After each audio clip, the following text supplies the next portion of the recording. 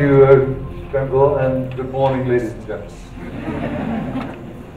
My chat with you this evening is fundamentally on the nature of change and embracing change, and how does one go about dealing with it.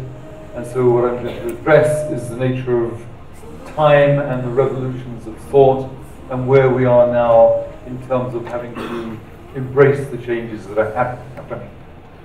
About 10,000 years ago, civilization as we know it fundamentally began.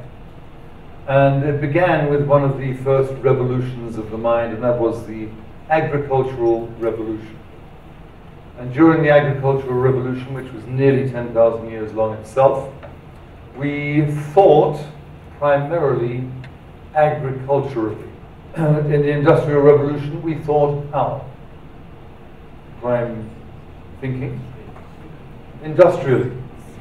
So we were thinking about the age in which we were.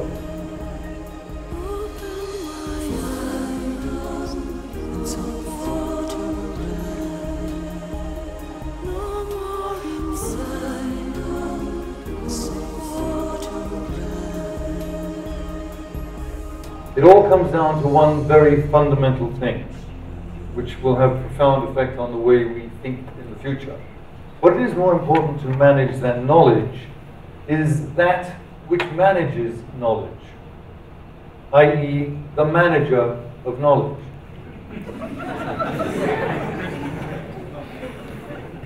And what is the manager of knowledge? The brain. And the bankruptcies that you see cascading around the world at the moment are all based on one prime bankruptcy. That is the bankruptcy of thought. That's why. So we are now entering into a new age. And that age is the age of intelligence. As of June this year, we are now officially in the age of intelligence, where we will think how? Intelligently. At last. Because when you can think intelligently, you can think intelligently about knowledge, intelligently about information and technology, intelligently about industry, intelligently about agriculture, and so on. So the age of intelligence gives us a different shift, a different perspective on all things.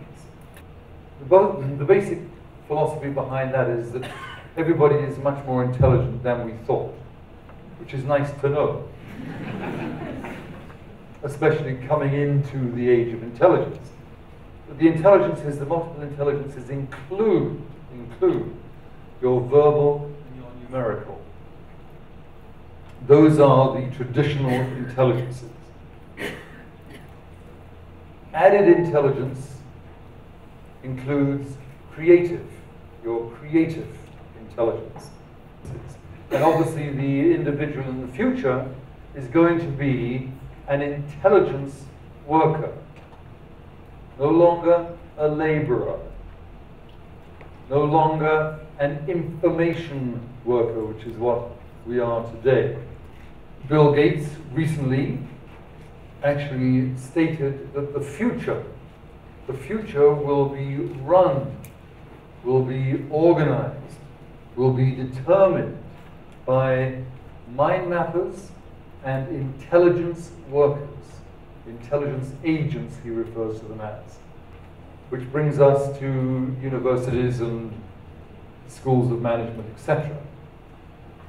A few months ago, when the crisis was being really realized to have arrived, the Wall Street Journal, how many of you read the Wall Street Journal? Okay, then some of you may have picked up this editorial, wonderful editorial. It said, we're in a crisis. Isn't that interesting? And the crisis is a global business crisis. And it's being caused, obviously, by the people in business. So let's look, said the Wall Street Journal, at who is in business, but more importantly than that, who is running the business. And what do you think the kind of prime leader in the global business as was? An MBA, a Master of Business Administration. So the Wall Street Journal went back and looked at the global MBAs and looked at the education that they had been given. What do you think the main findings were in terms of what an MBA was taught? How to administer. A Master of Business Administration. And what the Wall Street Journal concluded was that the degree needs to change. It has to incorporate thinking. It has to incorporate creativity. It has to incorporate social responsibility. It has to incorporate real long-term strategic thinking, etc. And I commend to you here, as I'm commending to every university and academic body, that we create new degrees, which will be either and or Master of Business Thinking. Now, if you think informationally and change is coming at you, what's going to happen? You're going to stand there rigidly with all your data and get blown away.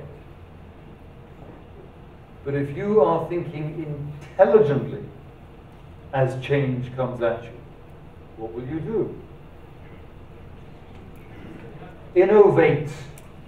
You will think your way out of, around, over, under, away, or through, whatever it is. So we're in this wonderful stage of evolution where suddenly we are beginning to think about thinking.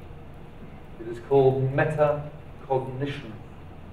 And that's another degree that should be instituted, a degree in business metacognition.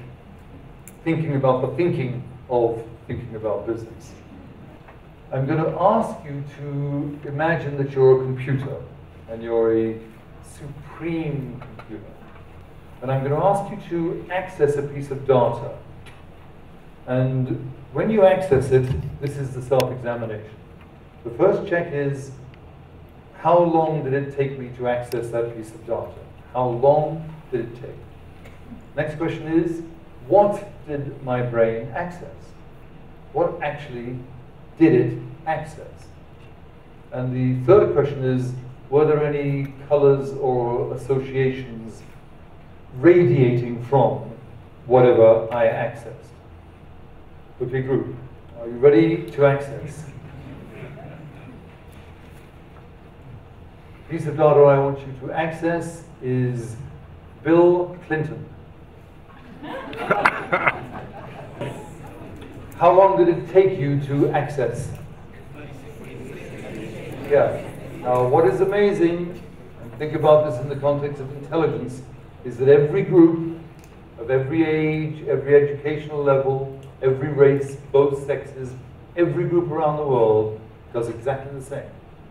How long did it take you to access randomly from an infinite database, just like that? And it's impossible. But you do it just like that.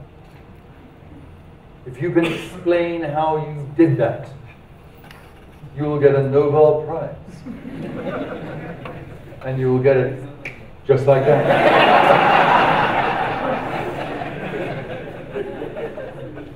So as Scientific American Mind was trumpeting on the front cover recently, everyone we have now discovered is fundamentally brilliant.